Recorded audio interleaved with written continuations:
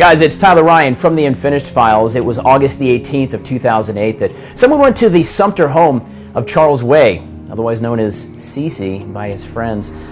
Charles was a retired postal worker. He loved billiards. He loved cars. Someone on the 18th of August of 08 went to his house and they killed him. We don't know yet who. 11 years later, this is an unsolved homicide out of Sumter. We're looking for any help, any assistance. The evidence that's there really points to the fact that it may have been someone who was close to him, somebody he knew that actually killed Charles Way.